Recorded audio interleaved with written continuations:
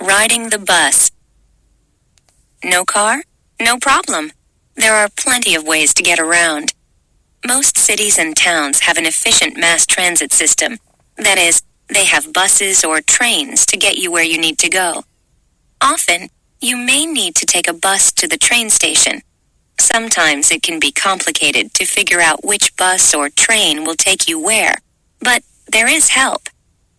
Most cities have a special department just to provide that information. You can call the transit company to ask. When you call the company, you will need to tell them where you are and where you need to go. You can also ask if you need exact change for the bus. Drivers usually can't accept cash. Good afternoon, Unionville Transit System. This is Stanley speaking. Hi, I need some travel information. I need to go to 52nd Street and Broadway. I live on 8th Street near 5th Avenue. Well, you can take the B12 bus to Mercer Street. Then you'll have to catch the B9. You can take the subway, too. I live near a bus stop, so I prefer to take the bus. What time does it come? The buses run about every 15 minutes. Bus schedules are posted at the bus stop.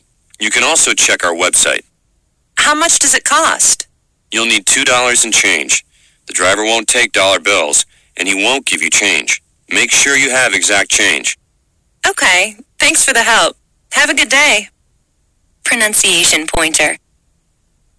Even though it looks funny when you write it, the word buses is pronounced buses. In fact, some people spell it with 2 S's, just like it's pronounced. Sometimes in English, a word may have 2 correct but different spellings or pronunciations. Have to sounds like have to in spoken English.